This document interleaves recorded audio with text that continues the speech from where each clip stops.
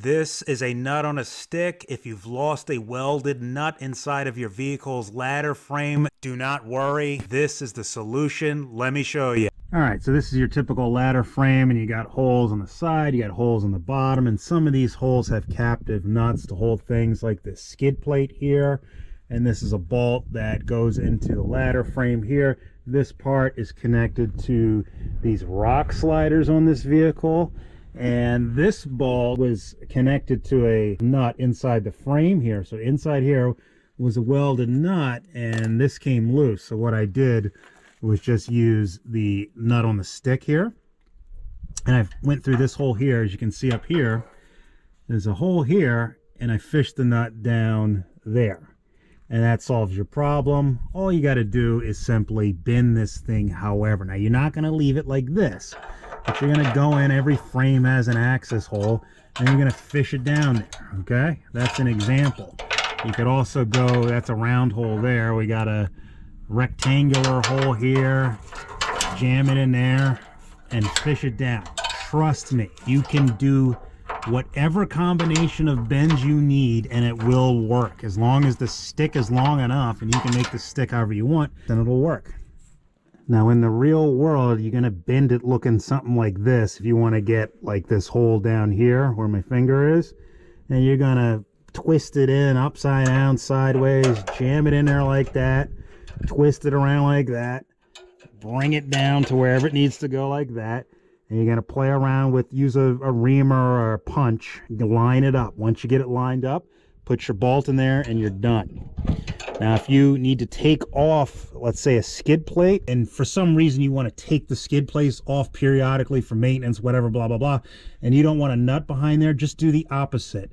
Put a bolt on a stick, fish it through here. It's easier to fish through. It'll drop down there, and then put a nut on the other end and then cut the excess bolt away. Same idea, just in reverse. Again, there's typically some way in here. See this rectangular hole right there? There's your access. And remember to look on the other end too, meaning the inboard side of the ladder frame. So this nut on a stick, believe it or not, will go into this rectangular hole right there, like that. Twist this whole nonsense around, send it downstairs where it needs to go. This is a cross member between the front and rear skid, and we can see we get a nice oval shaped access hole here. Same idea, get it in there and fish it around. Finagle this down to where you can get to whatever you're connecting to down here, or to the side here if you're going to, you know, you want something to bolt this way, you can get a nut going this way. So whatever combination you want to do, this thing always works. Now pay close attention to your ladder frame. You have little secret covers. This little rubber thing is just a plastic cover here. This is hiding an access hole, an oval access hole that you can get your nut on a stick in there. Same thing for up here. That's just a sneaky little cover, but there's a hole behind there.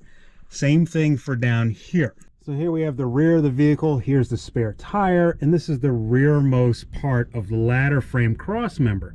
And it doesn't look like there's any access holes, but if you look up here closely, this plastic cover where my finger is hiding an actual access hole where you can get, again, your nut on a stick to get down in this rear cross member to reach any of these holes. They're all over your vehicle. The possibilities are endless. Your ladder frame is full of access points, so don't freak out if you break a captive frame mounted nut. This again is the rear of the ladder frame, but look here, there's another oval access hole that's hidden there. See that? That oval shape? You just peel that off, and that's where you can fish in the nut on a stick and fish whatever bolt you want to get down to one of these holes or to another side hole. And by the way, that round thing is also hiding another frame access area. So this right here, this round thing comes right off. Oh, so many possibilities. All right, the point here is not to teach anybody any basic mechanics or anything covering all applications. It's to show you a simple fix. Washer, then a nut, then a stick.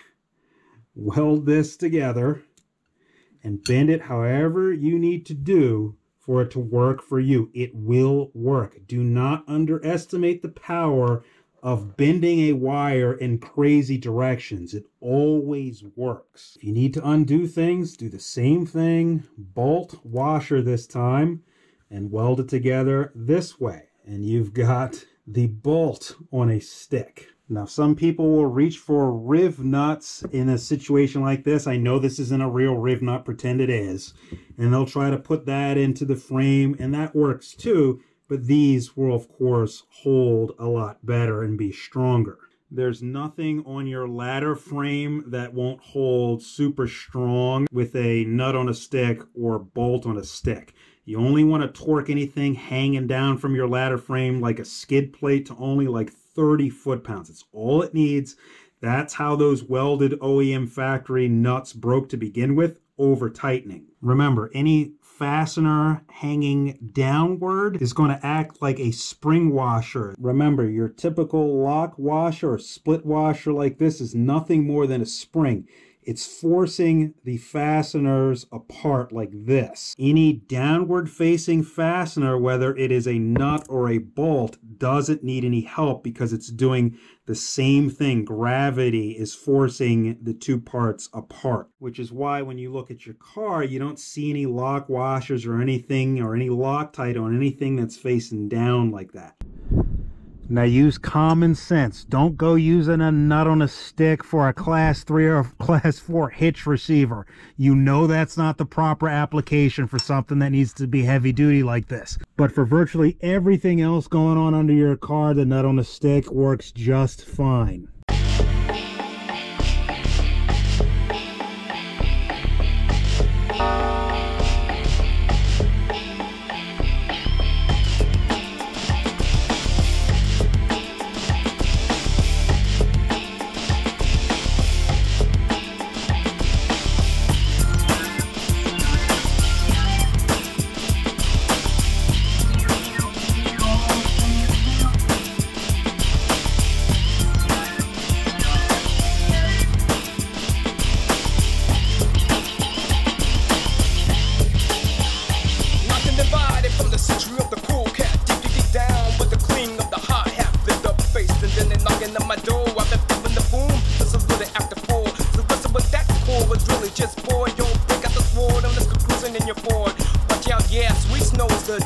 As she shouted, it's the funky lesson 1 to the grill. I should have known that something wasn't right in walking. The biggity boom was just ticking and clocking. A night boy in plaid is passed from his dad. Another straight in the fight man, but he wasn't from the right clan. To stop all the nonsense, defense is my defense. Oh yeah.